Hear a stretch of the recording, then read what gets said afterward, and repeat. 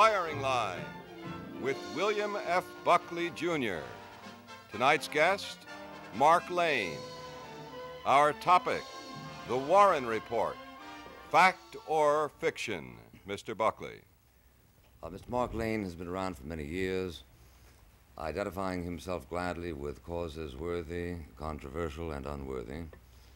He has been a special favorite of the left liberal community in New York City, which he greatly pleased by his myriad activities, ranging from the organization of rent strikes, opposition to bomb shelter programs, involvement in legal and civil rights groups irrespective of government claims that they were communist infiltrated.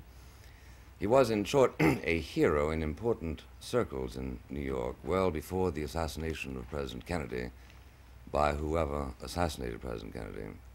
Not, we must assume, from Mr. Lane, Harvey Lee Oswald. Mr. Lane is a skillful lawyer and has written a best-selling book called Rush to Judgment. The publishers maintain that this book has, quotes, changed history, that single-handedly Mr. Lane has discredited the Warren Report. We are not here to discuss the minutiae of the controversies raised by the Warren Commission and its critics for the simple reason that it is impractical to do so. Rather, we will treat more general questions. I'd like to begin by asking Mr. Lane this. It is widely alleged that sinister forces who have a vested interest in suppressing the real truth as to the identity of the assassin have been here and there killing off crucial people, former strippers at Ruby's joint in Dallas, truck driver roommates of friends of Oswald, that kind of thing. How come if you were the man who has changed history, these forces haven't bumped you off, Mr. Lane? Well, I think fortunately we haven't come to that. I would like to comment, if I may, upon portions of your introduction. It is not just liberals and leftists who cannot accept the Warren Commission report. Of course, I think the very best review and most favorable review, which my book received, was in your publication, the National Review. I was talking about your pre-Kennedy reputation, by way of background. Before the assassination. Yes, sir. When I was elected to the state legislature. There was an assassination, wasn't there? Yes, when I was elected, there's no question about that. When I was elected to the state legislature with the endorsement and support of President Kennedy. That's the left liberal approach you're talking about. In terms of the assassination, though, in terms of the Warren Report, of course, the Lou Harris poll shows now that 2/3 of the American people indicate that they cannot accept its conclusions. So I think that it's not even an unpopular cause with which I'm associated any longer. And regarding the earlier comments you made, I think the best way to respond to them is probably with the opening line of your book, which I'm afraid I may butcher because I'll just paraphrase it, but it was something like, when you are a controversialist, you can either go mad or ignore genuinely unjust criticism, and I prefer, as you do, the latter course. Well, I hope there hasn't been any genuinely unjust criticism yet on this show. It is, I think, a matter of some importance as far as the American thinking community is concerned, to investigate motives, to investigate one's general attitude towards the events in Dallas. For instance, Harrison Salisbury of the New York Times, who has himself been accused of being much too liberal. Who accused him of that? Harrison me. Oh. Has said that Mr. Mark Lane, quotes, is a New York attorney who has made a career of insinuating that Mr. Kennedy was the victim of a right-wing plot. Yeah, now, what I mean by unjust criticism is to take that early comment, which he wrote when he did the introduction to the Warren Report, and to ignore his present statement, where he states now, and although the New York Times will not tell you this, although he's the associate managing editor, in the recent review in The Progressive, he's indicated that he finds much substance in my charges, and in a recent Canadian Broadcasting Company broadcast, he said if he were asked again, he would not do the introduction to the Warren Report because he doesn't have sufficient confidence in it. Well, that I was not aware of. What I'm trying to see, simply to place into perspective, is where you figure in terms of the general criticism of the report.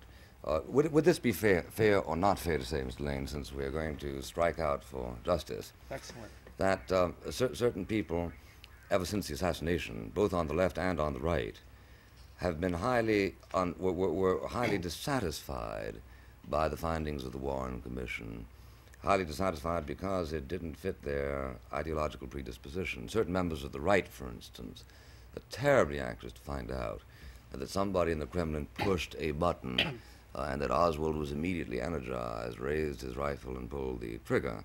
You consider this naive, I assume, but by the same token, we have, for instance, Professor H. Stuart Hughes, shortly after the assassination, writing in the Nation magazine, what most of us at first thought was that the crime had been committed by a Southern racist. Indeed, if we look deeply into our souls, I think many of us will recognize that we were disappointed to learn that such was not the case.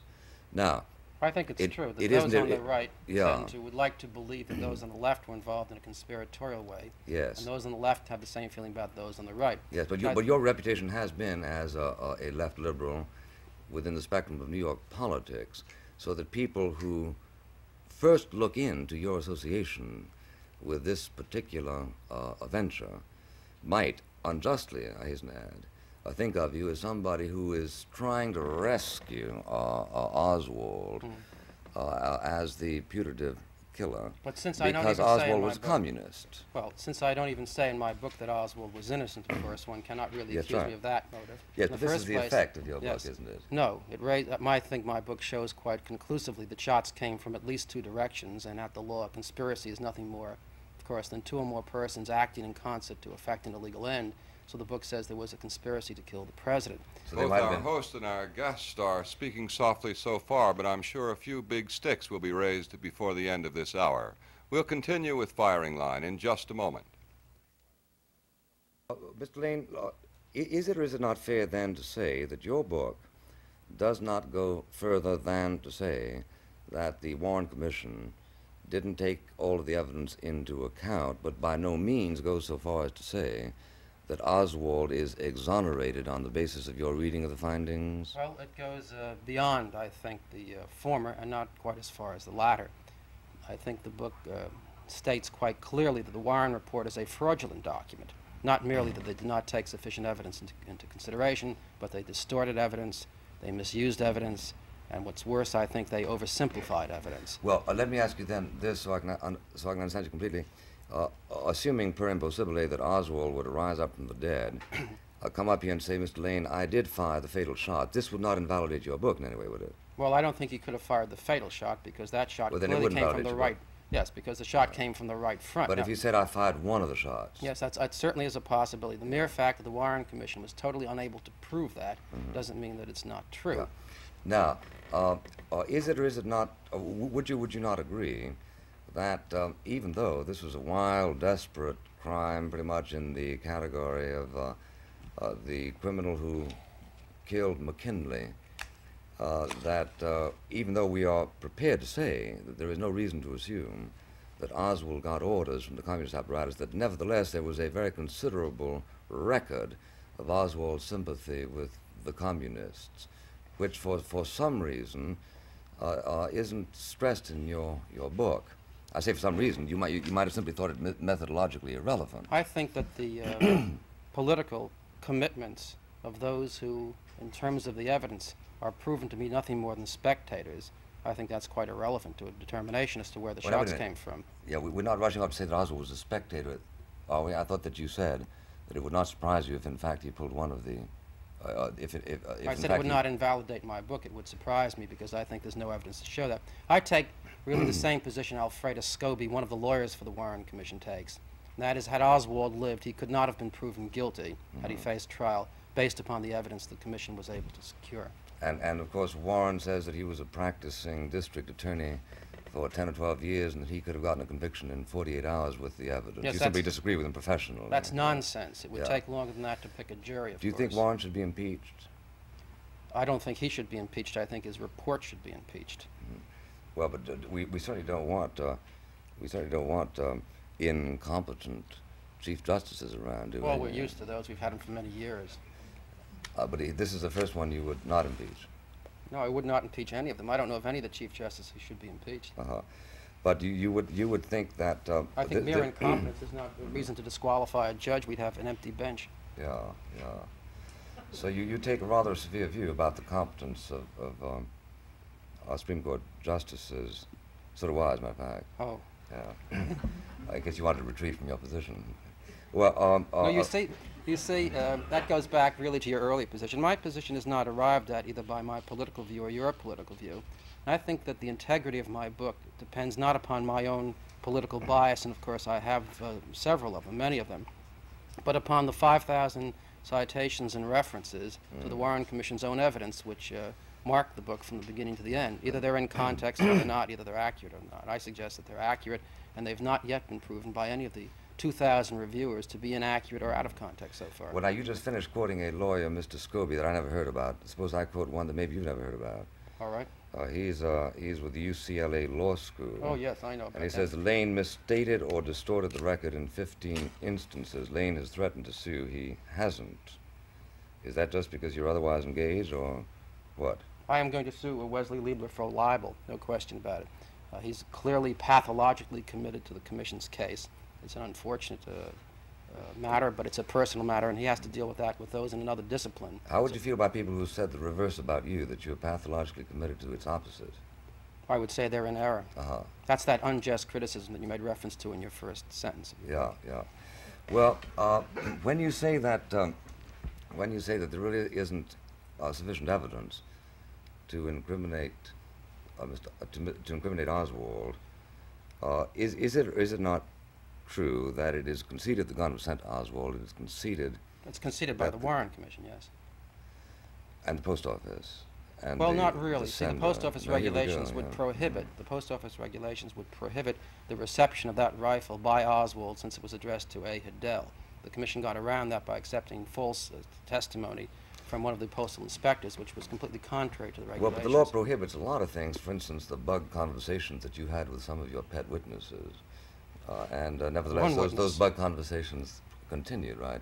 That which the law prohibits doesn't, nevertheless, not get done. After all, the law prohibits the assassination of presidents. And yes, and we know the president was assassinated. We know also that when you deal with a violation of the regulations of the post office, which regulations would prohibit the rifle from reaching Oswald, since it was sent to someone named Hiddell, that the way to handle that is just as you have, to say that the regulations prohibit this, but a mistake was made. The way the Commission did it was through this oversimplification that I made reference to. They accepted testimony falsely as to what the regulations are. That's true. It may be. Why? To show that Oswald was the lone assassin, which was the Commission's preconception at the very outset. Why? I think we have to go back to that period of November 22nd, '63, and the trauma that was in our country, which was compounded by the murder of the police, by the murder of the alleged assassin, while he was being protected by some 70 police officers and various FBI agents and Secret Service agents. He was shot to death by an old, intimate, and corrupt friend of the Dallas police force, Jack Ruby. And that added further to the trauma in the country. And there was only one way, as Mr. Rankin, counsel for the Commission, said, to meet his commitment. He said the commitment of the Commission was to reassure the American people. How could they do it? By Mr. Hoover saying, well, ladies and gentlemen of America, the assassins of your president have escaped. They're walking the streets of your cities tonight. Sorry about that. It was the midst of the greatest security precautions ever taken, but next time we'll try to do better. The very least, people would have demanded the retirement of Mr. Hoover, which would have been certainly one valuable asset, I think, byproduct of the terrible event. Oh, that was hit and run. I beg They your wouldn't pardon? allow that in court, would they? What's that?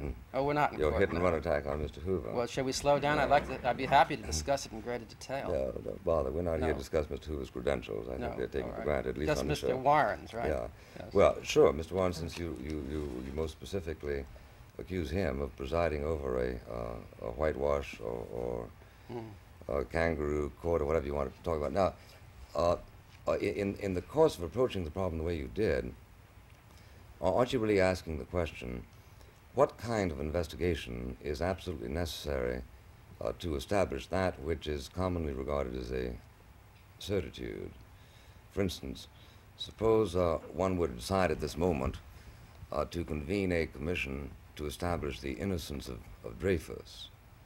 It might in fact be hard to do, but isn't the certitude of the innocence of Dreyfus a part of your sort of natural equipment? Aren't you willing to come to historical terms with that datum? Well, the French government, which originally said he was guilty, reversed itself after Esterhazy had confessed that he was guilty. Yes, but there are a lot of Mark Lanes around, you know, who make the same objections to the French government's action in the case of Dreyfus as you were making. But the man who to was Warren guilty Commission. confessed and said that Dreyfus was in no way involved. Oh, you wouldn't have had that. That could have taken you half a chapter to have handled a confession by Oswald, wouldn't it?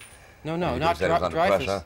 You said all kinds of things about witnesses. Are you suggesting that Dreyfus was guilty? I don't know. No, I'm simply saying that as much of a case can be made for the innocence of Dreyfus as for the innocence of Oswald.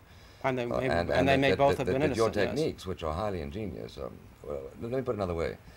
If you're willing to believe, I think, that either a combination of ruthlessness or some combination of ruthlessness, cynicism, and sloth committed J. Edgar Hoover and Earl Warren and 7 or 8 distinguished Americans appointed by the President with the tacit acquiescence of Robert Kennedy and a bunch of hardworking professional lawyers and investigators to come up with a verdict that was palpably indefensible, then, if you're willing to accept that assumption, it becomes simply a matter of legal ingenuity, and you're extremely ingenious to contrive an extremely interesting case to go ahead and prove your assumption. So methodologically, aren't you as much at error Well, I as think you if claim the you Warren adopt Commission that is? approach, you say there is no truth, we can never discover what has ever happened. I don't believe that that's so.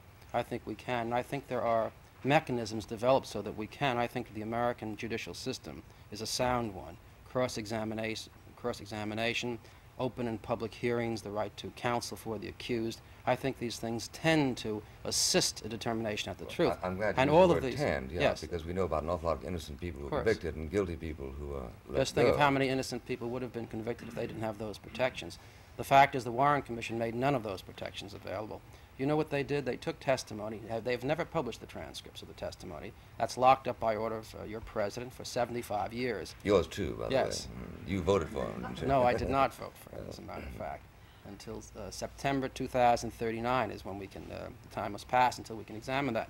What the commission did was to publish a printed version, but in volume 1 of the reports, the commission states that it reserved the right to edit the testimony, to edit the transcript, to improve the accuracy and the clarity of the witness's statement. Doesn't that frighten you a little bit about that power? No more so than that I don't have access to the notes that went into your book. I'm sure that every time you bumped into a witness who said, yes, Mr. Lane, I saw him and he was Oswald, he very likely didn't figure prominently in your book. You're saying Gentlemen, because you are an we're advocate. reserving You are an rights. advocate. is the While we're Warren Commission reserving an rights, advocate? may I reserve the right to break in here and say we'll continue with firing line in just a moment. Well, Mr. Lane, I gather that the burden of your charge is that that evidence that the Warren Committee secreted away, the loose notes, the notebooks and so on, were it publicly accessible, tend to undermine the Warren Commission's case. Otherwise, would it not simply be a perfectly matter-of-fact and conventional way of exercising editorial judgment? For instance, I find it impossible to read everything that Ruby said in his own interview with the Warren Commission investigators simply on the grounds of its inherent unintelligibility.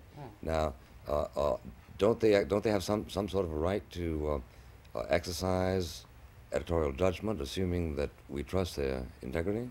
I'm surprised you asked that question, because you know that can never be done in a trial, in any court. No judge edits the testimony and then presents it to the jury or to the public.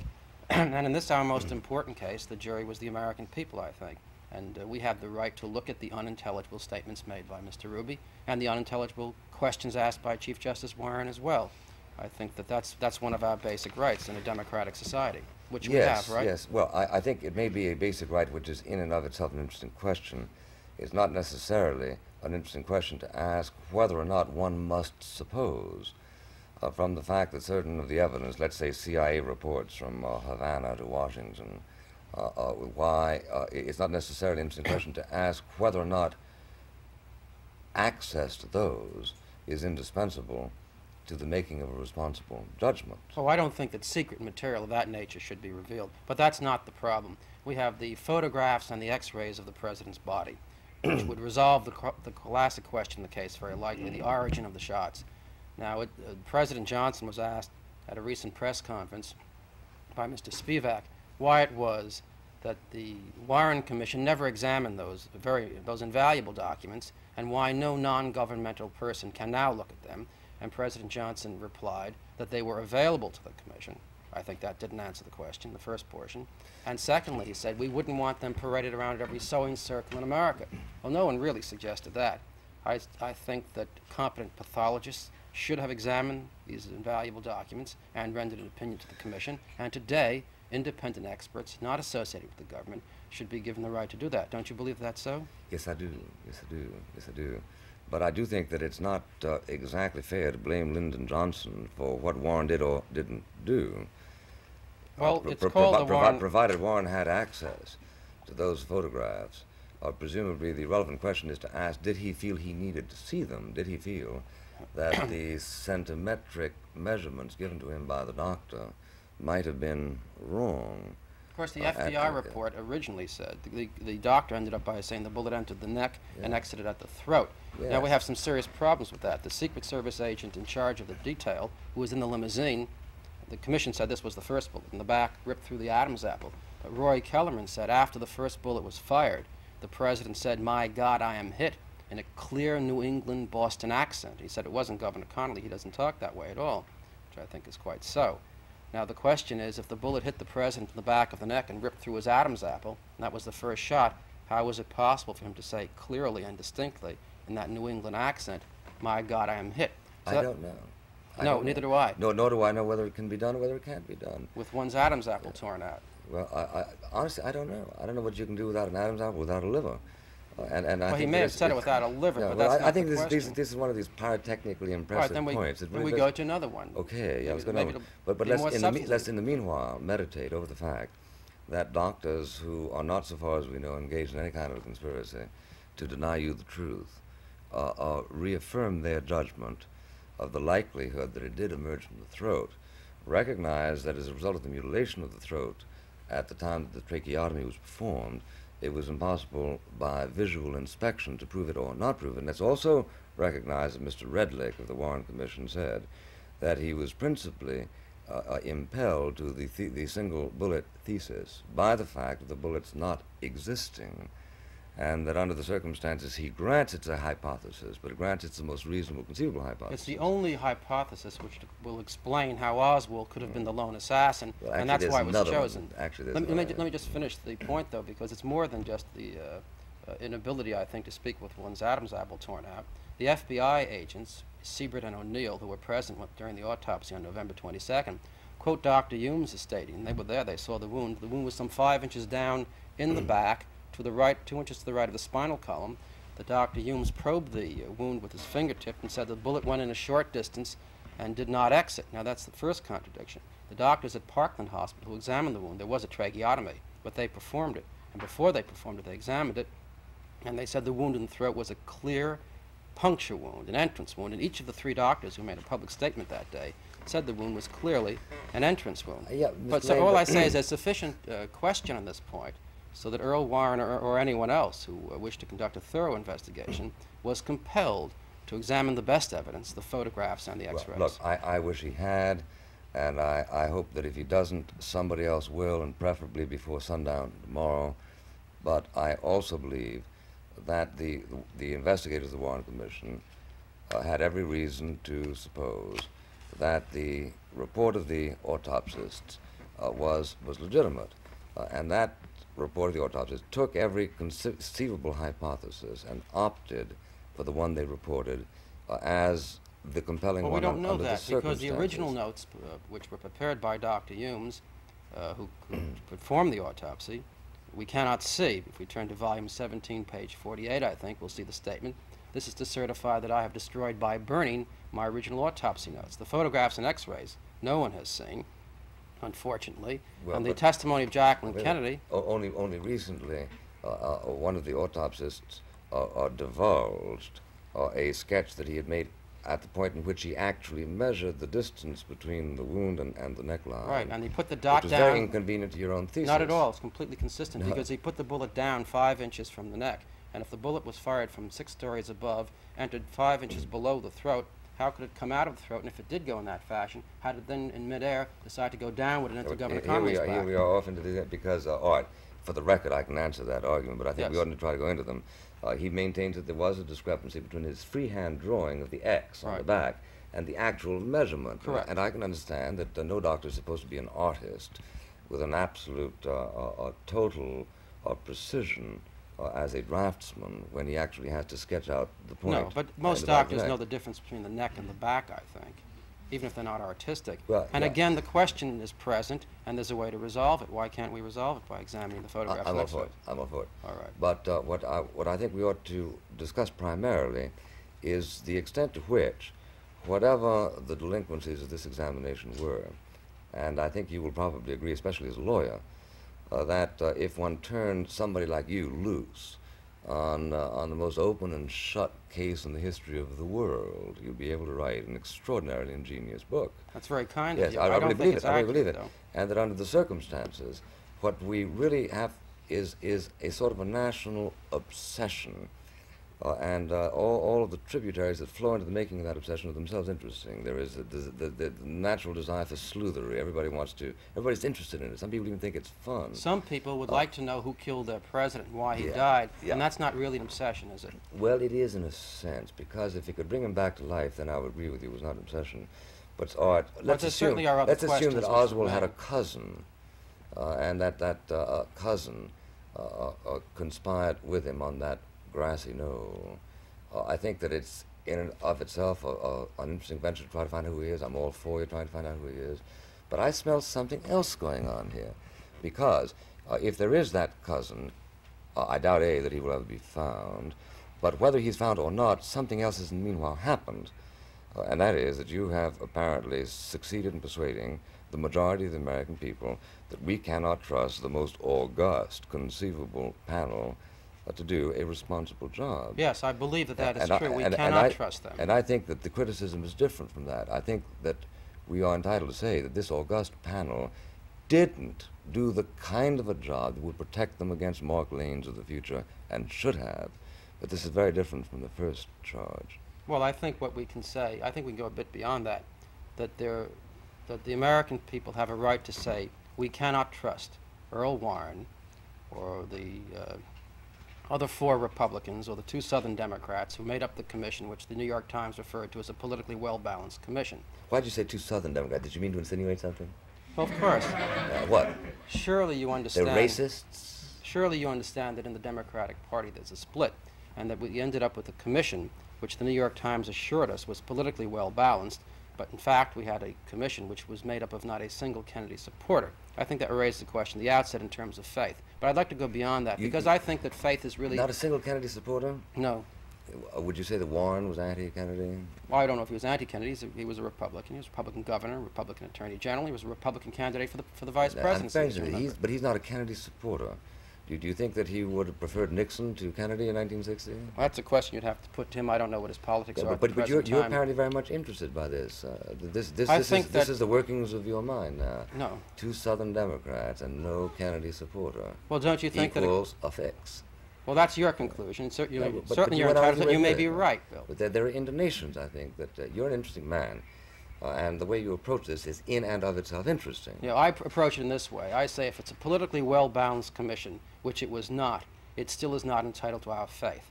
You talk about faith in these institutions or faith in the FBI as if it's a religious experience to read the Warren Report. I think to the contrary, that all we're supposed to have faith in a democracy is in our own ability to look at the facts and reach our own conclusions. I have not known you in the past to have invested such a vast amount of faith in either Earl Warren or in the government, and I'm surprised that in this one instance you're willing to. I haven't, and I'll show you how.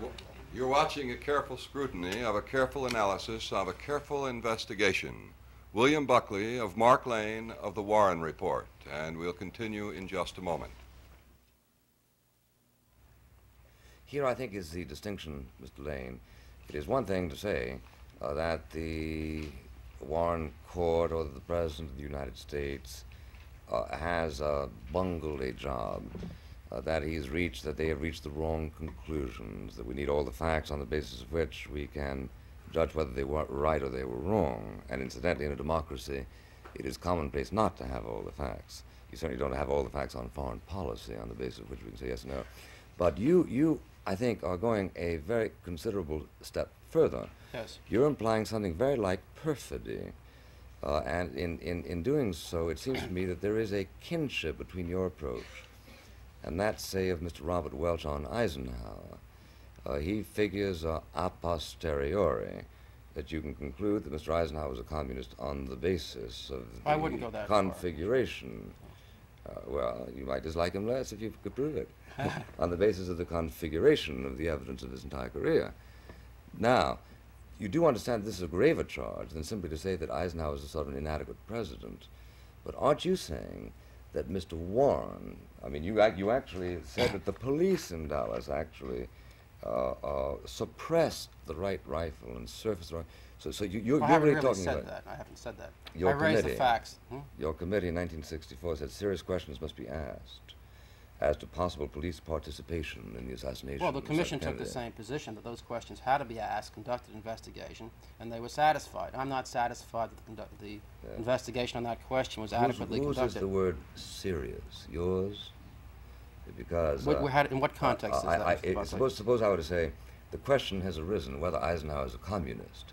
That's different from saying serious questions have arisen as to whether he's not a communist, isn't it?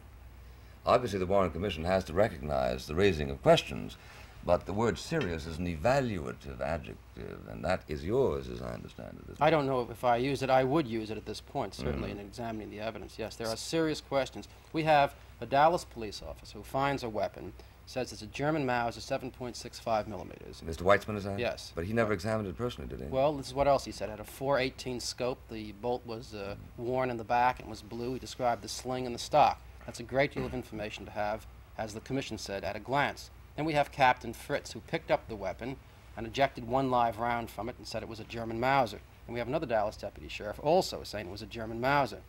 And now we have the Warren Commission reporting that the FBI, the following day, said that their records show that Oswald had purchased an Italian carbine, caliber 6.5, and all of a sudden the Dallas police say that's what we found yesterday.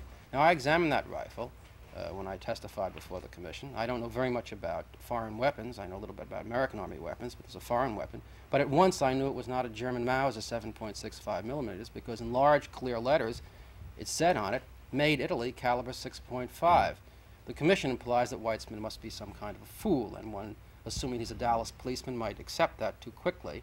But he was, in fact, a graduate college engineer. He owned a sporting goods shop where he sold rifles and said he's quite familiar with weapons. Well, then Weitzman testified before the commission. Is it not elementary to show him the weapon, the Italian car cannon? No, other things are elementary, too. I think if I were a Dallas policeman prepared to devote my life to confusing you, one of the things I would do if I, if in the course of a working day I assassinated the President of the United States, is to simply not arrange for it so that a policeman that I wasn't sure of wouldn't be the first into this room to make that. Oh, but you say if the police were error. involved in the assassination, which is not an assumption I've made. Well, it's I something think that the evidence- something about which you want to raise, quote, serious question. Well, certainly serious questions must be raised. When an old, corrupt, and intimate friend of the Dallas police force, when there's evidence given to the commission showing that this man, Jack Ruby, was the bag man for the Dallas underworld, paying off the Dallas police, there's a vast amount of evidence of that nature, which the commission, of course, discounted and never even considered. But in any event, it was an old friend of the police How force. is it relevant? Why should it consider it? Why should they consider Sure. how Ruby entered the basement to kill Oswald and whether or not his relationship with the Dallas police who allowed him to enter is a question. I think it's apparent. I think everybody knows that Ruby was sort of a character around town, that he was known to the police, that he was sort of a camp follower of the police. Well, how did he get in the basement, There though? seems to be no question that he got in precisely because people would think he was harmless. Well, not at all, though. There are a dozen people in this room who could get in precisely because of their familiarity with the surroundings, and precisely suspicion would not attach. Well, that's a to that broad reason. generalization, but when you look at the specific evidence, we have a former Dallas police officer, N.J. Daniels, standing at the Main Street ramp. With him is Officer Vaughn, the officer on guard, and Daniels testified that he saw Ruby coming. Ruby had his hand in his jacket pocket. There was a large bulge. It appeared to him that Ruby had a pistol in his pocket, and he was alarmed, and he thought that Vaughn was going to stop him, the officer on guard. But Vaughn looked at him, he said, seemed to recognize him, And then Ruby went right in. It was only a 9-foot entrance, and there were 2 men standing there. Ruby would practically have to say, "Excuse me," to pass by. Now, the commission said that he didn't notice him go in. But Mr. Lane, but that's not what the evidence shows. Surely one of your difficulties is that when you get down to focus on improbabilities, you would really be committed to the notion that no chief of state could ever get murdered, because such are the improbabilities. But we know that people, I'm sure Julius Caesar was more surprised than the chief of the Dallas police when Brutus pulled his knife out. I'm sure there was a bulge there, but nobody thought to detain him. And they know who did it right on the scene. I'm sure you could write a book and prove that Brutus was innocent. No, we know who did it right on the scene, and I think those who criticize the Dallas police should remember that they did catch Oswald's assailant very quickly. Yes. Yes, that's something in their favor. Yeah, but that's right. But in addition to this, that's of course sarcastic, isn't it? Yeah. For a moment, I wasn't sure you got that. Yeah. Yes, I've been practicing. It certainly was intended that way. I'm not sure it achieved it. But the point is, I think, that in the midst of the greatest security precautions ever taken, it was not Caesar who was killed by Brutus, but President Kennedy who was killed by someone, and with the FBI, Secret Service, and Dallas police on hand, whoever did it escaped from the scene. If for no other reason, I think we have to give consideration to the very poor protection and poor detective work done at the scene and poor security by Mr. Hoover's legions and by the Secret Service and by the Dallas police and deputy sheriffs. Well, let me at this point level with you, Miss Lane, because there's a sense in which I am not a natural adversary of yours here. I don't care really who killed Mr. Kennedy. I care very much that he's dead, but I don't care very much who killed him. And if it turns out to be somebody else, then I say, all right, it's somebody else. Let's prosecute him. Let's string him up. Let's do whatever. That's if it's Oswald's cousin. But if it's if it's something which is more significant than that, you would care. You might care if it was something of great political significance. I would say this, that nobody who probably assassinated Kennedy other than Oswald would the discovery of do more to disrupt this nation than if your thesis is ultimately taken seriously, that we have Dallas policemen and participating and raising serious questions about whether they participated in the assassination of Kennedy, that we have a Chief Justice of the Supreme Court who is willing to conspire to prevent us from having the truth, that we have a crooked and corrupt president and an indifferent members of the Kennedy family who are not willing to cooperate in a true investigation. So nothing much worse, I think, is going to happen, even if we forage in that knoll of yours. Well, except you say you're willing to... Than, in effect, what is happening as a result of people's lazy acceptance of your own thesis. It wasn't lazy. It was very hard to come by. No, lazy acceptance. Yes. No, I think you're a Stakhanovite worker on this. I don't know anybody who knows as much about the case as you do. That was meant as a compliment, about lazy was it acceptance, not? yeah. Yes. That's right. You've only sold 250,000 books, and you say 65% of the American people agree with your thesis. So obviously, I say Lou Harris a lot of said people agree with your thesis who haven't read your book. Well, originally, of course, everyone agreed with the Warren report before there even was one, including you, as a matter of fact. Sure. Because you said very soon after the assassination that you completely accepted. It was not Earl Warren. I did. It wasn't Earl Warren then. No, it was the Dallas police you accepted then. You had faith in them. Well, I think that's going too far. Well, yes, it may be going too far, but there's a sense in which I felt that the interests of truth were being defended by Robert Kennedy. Robert Kennedy was in Indonesia at the time.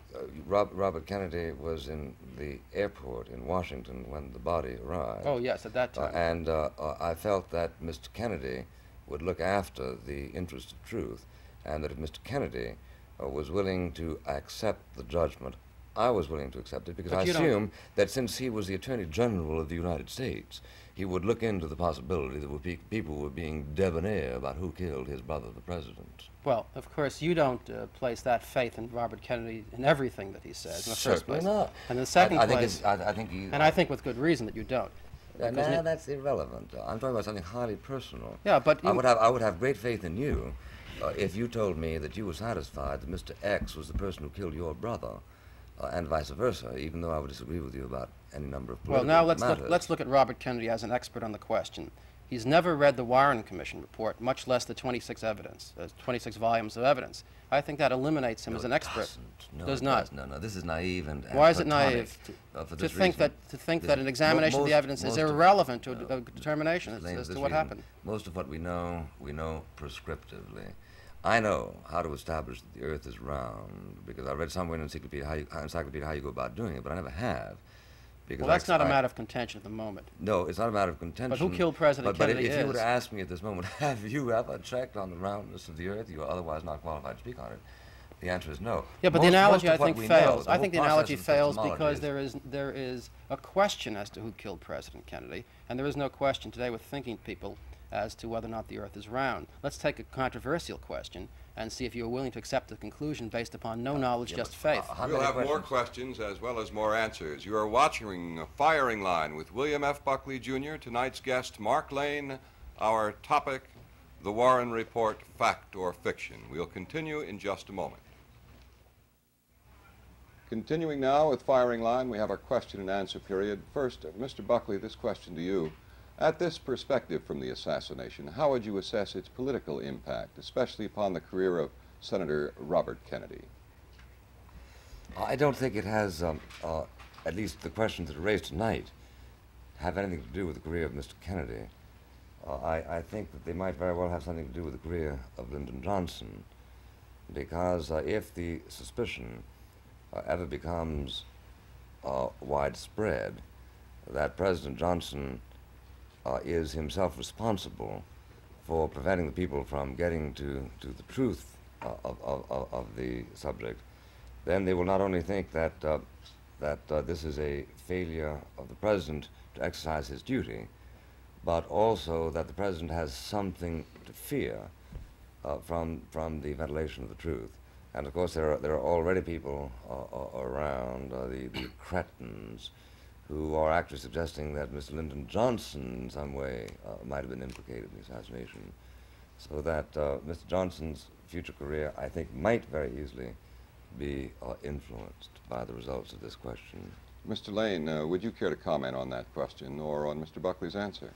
I think it's a sound analysis, and I think that it can be harmful to President Johnson's career, but since his main rival in the Democratic Party for the nomination, if not in 1968, and as his successor appears to be Robert Kennedy at the moment, I think it could affect his career not adversely at all, which is not the purpose, I assure you, of my raising the questions. Mr. Lane, to your way of thinking, what individual or what group of individuals stood to gain most from the assassination? Well, that really calls for some speculation on my part. I think that area has been preempted by the Warren Commission. I prefer to stay in the area of fact. I think the only way to know the politics of the assassins is to catch them and ask them. On the other hand, if you were to conjecture, Mr. Lane, what would your conjecture be? Since I won't, I can't say. Mr. Buckley, would you care to conjecture? Well, yes. It seems to me that it would just be absolutely divine if it could be proved that Mr. Oswald was subsidized by H.L. Hunt and the John Birch Society and the Minutemen, given a little moral support by National Review, that Goldwater cleared it.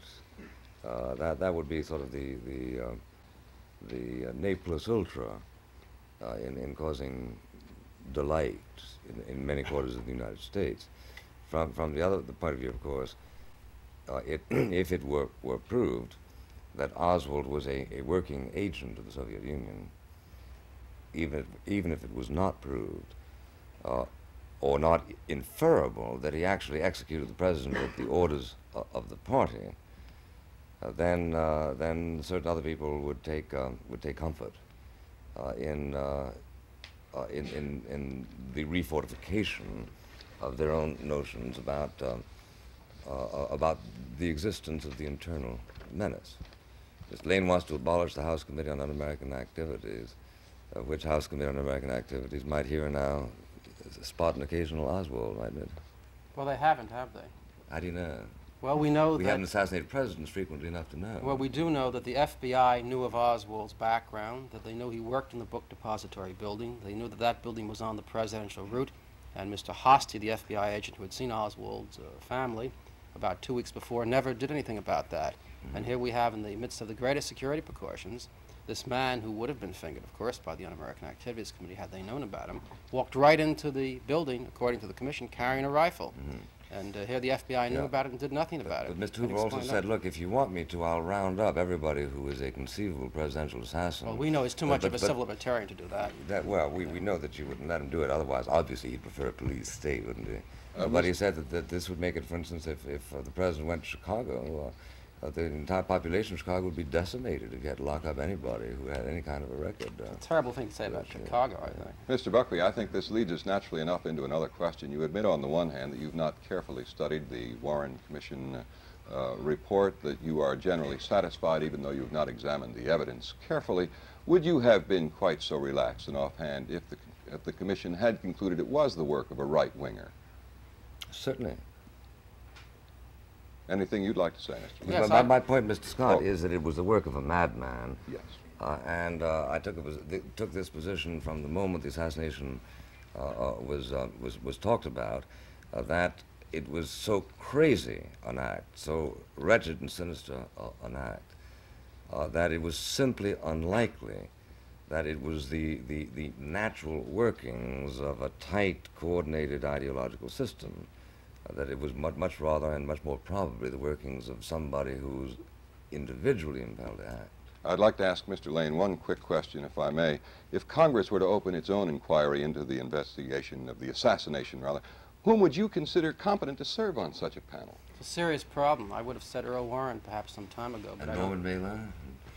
Well, I would have said Earl Warren some time ago, but I don't think I can say that now in view of his track record on this question. I think that what is more important than who serves on the Commission is the methods employed by the Commission. If they're open in public hearings, the last roll behind closed doors, with exception of my own testimony, if the evidence is made available, if we respect the adversary procedure and submit all of the evidence to the crucible of cross-examination, and the American people see all of this take place, then I think we can have some faith in it. But I would like to see competent, non-governmental pathologists from the leading medical schools, for example, serve, and other experts from the leading universities, law professors and others serve on such a commission. We'll return to William F. Buckley in just a moment. Mr. Lane, thank you very much for coming, and I hope that everyone who has a doubt in his mind will read your book and read also the book of Mr. Liebler, if he publishes Defending the Warren Commission, and other works on the subject. Thank you again for coming. Thank you very much for this opportunity, Mr. Good night. Buckley. Good night. Good night.